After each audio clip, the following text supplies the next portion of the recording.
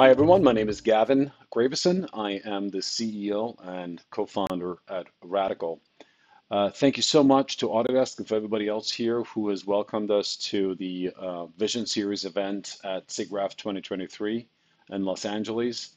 We're going to spend quite a bit of time talking about Radical, but if we do our job right, this should be no more than 5, 6, 7 minutes. We are going to touch on our vision. We're going to touch on some of the products we're about to release and the roadmap ahead that we're going to share with all partners across the industry. But we are going to then jump right into a live demo, hopefully within about 7, 8 minutes. That is going to show off a real-time multiplayer and collaborative integration in Autodesk Maya. Now let's start with Radical, a little bit of our story, our vision, product, and roadmap. Now I'm going to make myself just a bit smaller so you can see a bigger selection of our team here. Matteo Ghiberti, he will be co-presenting with me today. I'm going to hand over to him in just a moment. But there are other important people within the team. We have scientific advisors such as Professor Serge Berlanghi at Copenhagen University. We have Michel Besnau, who used to be at Autodesk and is one of the leading minds behind FBX, HumanIK, and other incredible products that our industry cherishes. And we have a great team all the way through the AI side, as well as product design and front-end development, as well as back-end development. We are heavily focused on web and cloud, so we have a much larger team that is responsible for making sure that we are fully scalable. Now I'm going to just make myself just a bit more visible now. Okay. Most of you will probably know us for the work that we have been doing now for a few years in the space of AI-powered motion capture. There's been a lot happening in the space, and that is not different for us. We have been working hard for some time now on a range of new features, and some of those we'll demonstrate today. Most importantly, our real-time multiplayer platform. But there is much more coming, and I believe Matteo will touch on some of those feature sets today. There is a second very important component of our platform that we're currently developing. We will not be able to go into much detail on that front today, but I do want everybody to be aware of what we're doing. I think it is exciting. In short summary, you should think of it as an end-to-end content creation editor. We will call it Radical Canvas. It will not only allow you to record in real time multiplayer animations, it will also allow you to edit them, to recompose them, to upload assets, characters, to manipulate all of these things on a timeline, and then to make that content available to the world, both through our website and other channels. With that said, let me go straight into the AI, and I'm going to hand over to Matteo to talk about that. Thank you, Gavin. Hey everybody, I'm Matteo Ghiberti, co-founder and CTO at Radical. I have been working in the human motion space for about 15 years now. My background is technical. I studied telecommunications engineering, and I have a PhD in human motion analysis and reconstruction using signal processing, deep learning, and biomechanics. Before Radical, I spent around 6 years at Exsense, now Movella, where I led research and development efforts that went into the latest generation of their flagship inertial sensor mocap suite. At Radical, I oversee the overall technical stack, but most importantly, I'm responsible for the science and the AI that we're currently building. With respect to our AI specifically, we developed a proprietary end-to-end approach that allows us to estimate 3D skeletal joint rotations from a single video source. That approach was built with important first principles ideas in mind. First, we aim for our AI to run in real time. And second, it should work with any single consumer-grade camera without compromising the accuracy of the reconstructed motion. But what makes our AI truly unique is that it is trained on real human motion data to fundamentally understand how a person moves. By leveraging this fundamental understanding of human motion, our networks can generate plausible, beautiful motion that appears authentic and human, regardless of the quantity or the quality of the video inputs.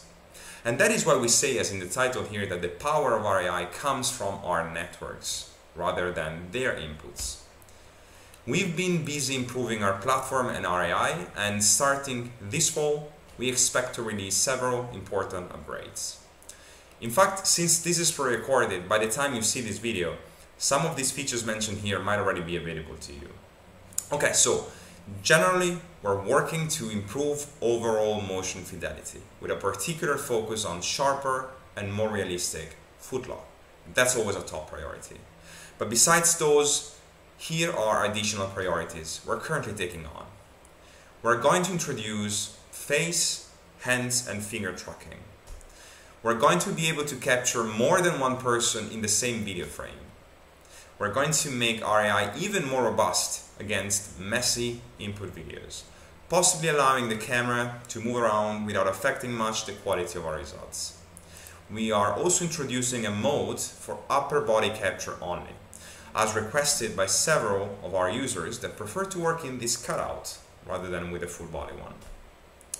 And we will significantly expand what we call the motion domain. By that we mean the motion our AI understands. At this time, our AI has mostly been trained on conventional everyday motion, but we will soon also support more unusual and experimental motion, such as what you see here. Thank you, Matteo. Now, before we go into the demo, let me just quickly talk about how we are building this platform out for scale, because scale is a guiding principle in absolutely everything we do. First, you have got to be able to use us absolutely everywhere. That means indoors, it means outdoors, it means in controlled environments, it means in uncontrolled, unconstrained environments in the wild. Second, it is important to us that you can use us on any device. Sometimes the way we summarize that is if you have a browser and a camera and those two things are connected to the internet, you can use Radical, and that includes Radical Live. We are completely web enabled, we are completely cloud enabled, and that allows us to state ambitions such as you can bring up to 5 billion people into our platform. 5 billion is the number of people that apparently have access to the internet, and that is how we think about a platform. Now, our real-time multiplayer architecture is built around these basic building blocks. So that is to say, if you are anywhere in the world, you can use any device to connect your video stream straight into our cloud. That device could be a desktop, a tablet, or a mobile device. Our AI will process that video stream in real time and make 3D animation data in the form of 3D joint rotations available through WebSocket servers and through a concept we call Radical Live Rooms to the end user. And those live rooms can be visualized through a range of software clients, and we're going to go back into that in just a moment. What is important to understand before we go into the software clients and those integrations is that a virtually unlimited number of audience members, or rather actors, can add themselves into a Radical Live room. And that is simply by choosing that room and then streaming their video into our cloud. Our cloud will know that that has happened, and we will again process the video in real time and then make the animation data available within that live room in real time. And again, if you are then participating as an actor or an audience member in that room, you can see, if you're an actor yourself, but you can also see everybody else who is participating in that room. And that is exactly what we'll show you today. Very briefly about the software integrations and the visualizations that are possible and the way you can scale out to a virtually unlimited number of audience members and participants. The data is made available through WebSocket servers. And if the device that you're on is permissioned to receive that data, it can then be visualized within the software client of your choice. Now, you can always use our website. We have a WebGL-based implementation that allows you to see the data. But you can also stream it into Autodesk Maya, and that's exactly what we'll show you today. Besides that, very quickly, we'll just mention that you can stream it into Unreal Engine, Unity, Blender, and NVIDIA Omniverse. Now, from within any of these clients, you can scale out to a virtually unlimited number of audience members who can enjoy this anywhere in the world, all in real time and collaboratively. That are the founding principles of our platform. Now, but today, of course, we'll focus almost entirely on our integration with Autodesk Maya. So let's get into it. Okay, so now we're looking at the Maya interface, and within that, you can already see there's an actor. Now that actually is my team member, Peter. He's over in England. I'm in England too. I'm in London, but he is actually in a different spot in England, and he connected to the room just before we started it. But you'll see me doing the same thing in just a moment. I'm going to join him in the room. For now, I just wanted to show you roughly what this looks like. The character has been pre-calibrated with HumanIK, and you see here that interface is created by the Radical plugin. There you go. There are a few details you would have to enter, such as the room ID. And in there, you also see a list of players. One of them is highlighted. I believe that is probably Peter at the moment.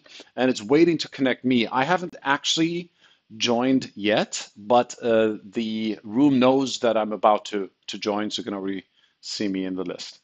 Okay, so with that said, I'm going to join Peter in just a moment. So I'm going to switch over to the web-based interface. That is our website that you see here. I've already set everything up. I've connected my video stream into the Radical Cloud, and it's just waiting for me to essentially start the countdown, which I'm going to do right now.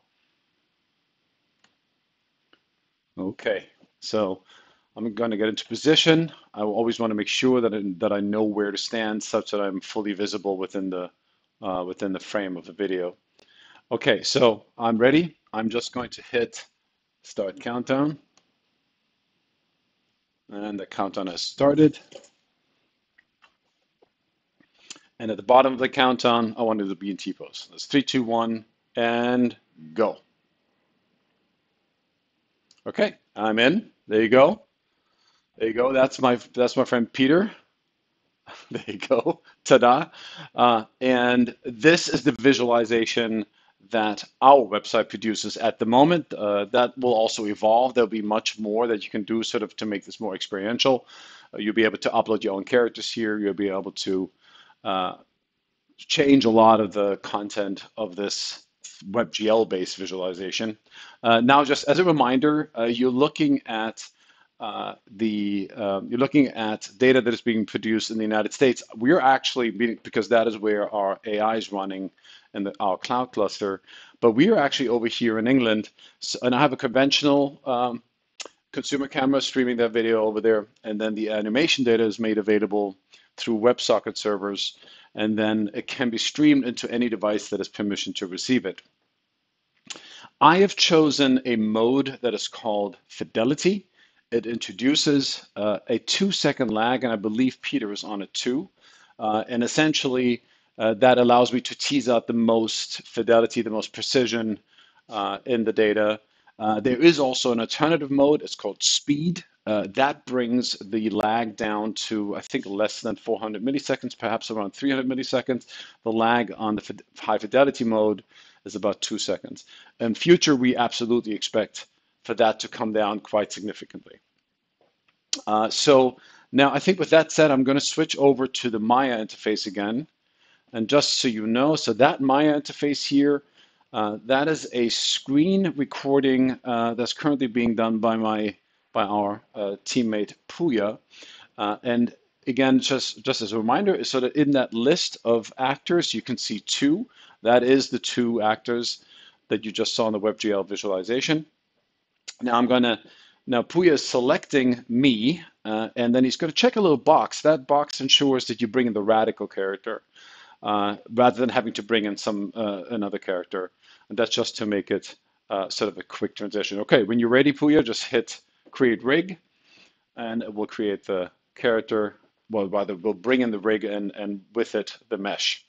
Okay, there you go. So now you see the exact same data essentially being streamed into Autodesk Maya. And essentially, if you were to see that side by side, again, because this is a local visualization with the only sort of remote source of data being our animation data coming from our cloud cluster, you would see that data moving in perfect synchronicity. I think this is sort of all that we wanted to show you for now within Maya, except, of course, one important feature, and that is that the real-time animation data that you see being visualized right now can also be recorded to the Maya timeline. So let's do that very quickly. For that, we're going to look at the bottom half of the plugin, and you see a list of actors there as well. I think Puya is now going to choose me. That's great. And all he has to do now is hit record. So let's go ahead with that. And the first thing that happens is you see that the characters are no longer moving, but the rig is. And that is expected behavior. That's the way it's currently set up in Maya. Now I'm just going to move around a little bit,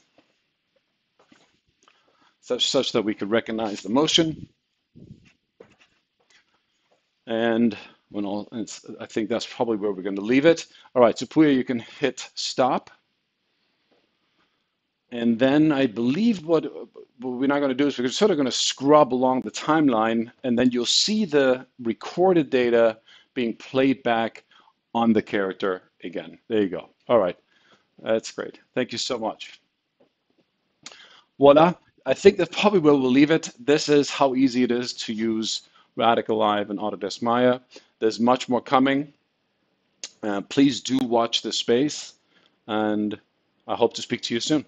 Thank you so much.